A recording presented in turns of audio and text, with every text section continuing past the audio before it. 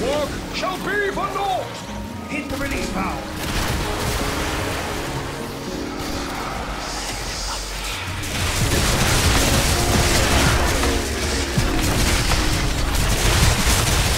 New update, and we have a lot of things to talk about. We're here in the simulacrum with Bag. So, I have here the Skyward Atlas. It's a grimoire. You can also rename grimoires, of course. If we summon a bunch of corrupted heavy gunners, let's first off pay attention to the bottom right hand corner of the screen. And notice how I'm just generating a lot of energy now for the next 15 seconds. So you gotta love that, just being able to do that. And also, I've built my Skyward Atlas to just really pump out the status effects on enemies. So notice how we have a lot of status effects here. This is going to become really important in a second because, of course, we are using this in tandem with something like the Paris Prime. And so, naturally,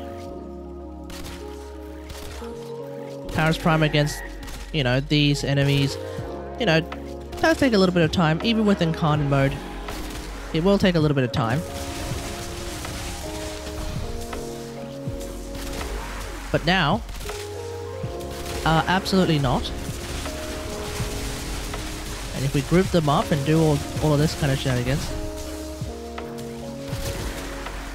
some pretty big meaty red crits in there. So, you know, really just allowing gun-conditioned overload to flourish. Just like that. Let's just quickly have a look at the build that I'm using on the Skyward Atlas. Okay, that's not a sentence you could ever say in Genshin Impact. We're here with the build of Skyward Atlas.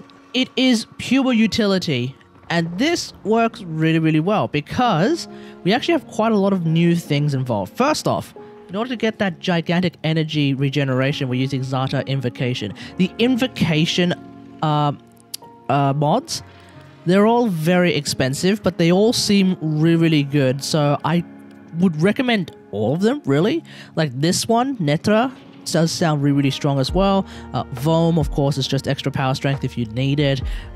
Riss is extra ability duration if you need it. Keep in mind that with Riss and Vom, you do have the helmet that could potentially substitute that a little bit.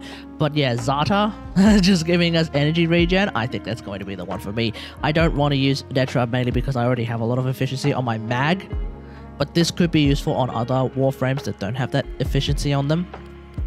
Otherwise, this build, we have accelerated isotope, which is just free radiation damage, which is why I'm able to do corrosive radiation cold. There's actually radiation mods for all weapon types.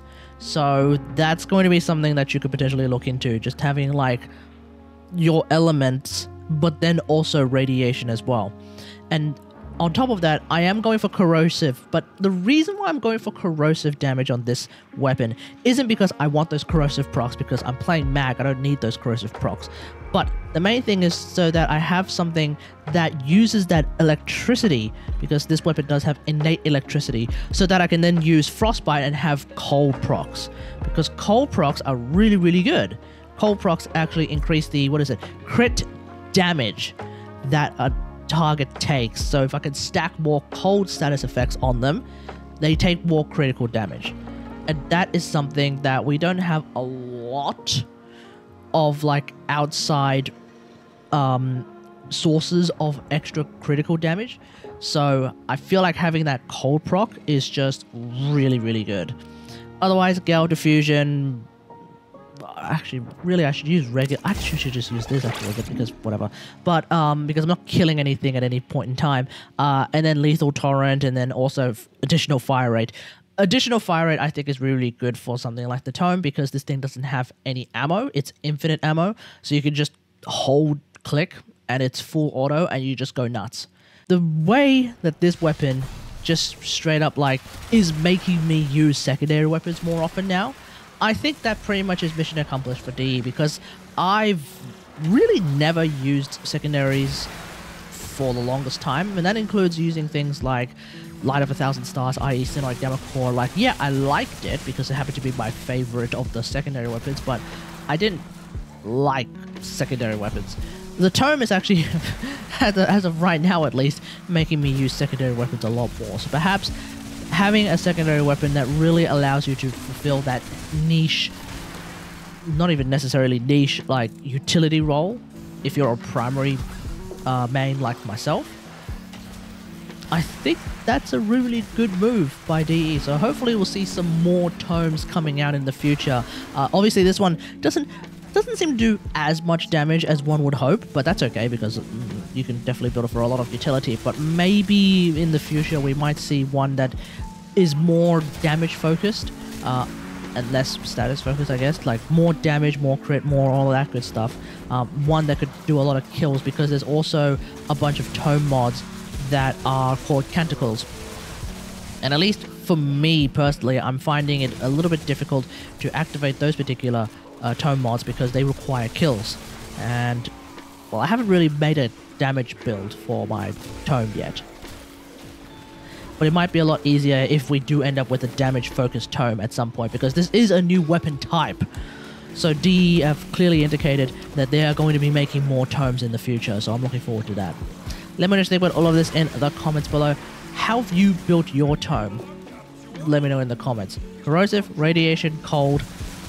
Sounds like a really good idea to me. Anyway, hope you guys enjoyed. If you like this video, hit that like button, subscribe for more Warframe content, and until next time, I'll see you guys later. Thanks for watching. Oh, we are so back. Bye.